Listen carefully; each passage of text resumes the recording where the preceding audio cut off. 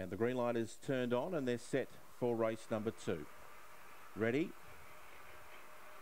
set, and away. Coming out well on the inside was Snack Attack, but getting quickly across it was Aston Gabrielle.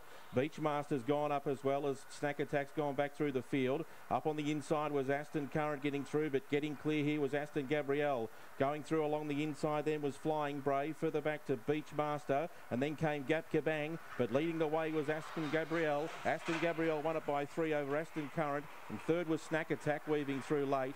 Followed behind them by Gap Kabang, then came Beachmaster, all in opal. Flying Bray was out the back with 2 Stone Light. 21.93 was the time.